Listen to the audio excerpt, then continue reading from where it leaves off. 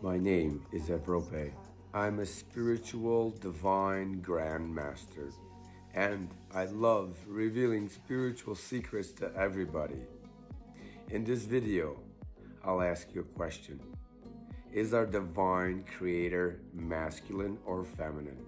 Before I give you the answer, let me give you a little bit of a history about religion. Have you noticed that all the religions around the world are led by men, and these men want us to believe in the Father of heaven, not the Mother of heaven?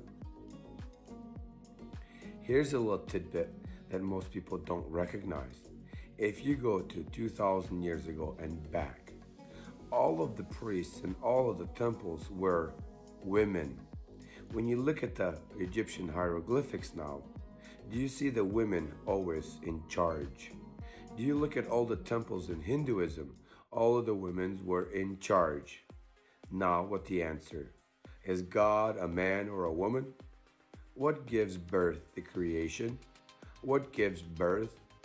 For anyone who's connected to the spirit world, and for anyone who's created to the Creator itself, knows that only a woman gives birth to creation. In Matthew 23 at the end says, I try to gather you like a hen gathers her chicks. That's the mother side of God speaking through Jesus Christ. Men don't give birth. God is not confused about what gives birth. You ever notice that Mother Nature, we came from Mother Nature, not Father Nature? Shocked? I hope not. Not for spiritually awake people. Once again, for those of us who are connected to the spirit world, ask your tarot card readers, is our creator man or woman?